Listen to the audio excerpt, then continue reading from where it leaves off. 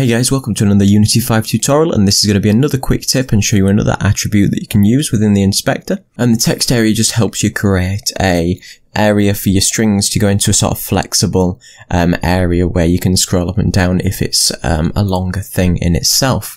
So all you need to do above any of the variables that you might have, these can be private or public, and I've got serialized fields, and you can take a look at my other attribute video on serialized field if you don't know how to do that.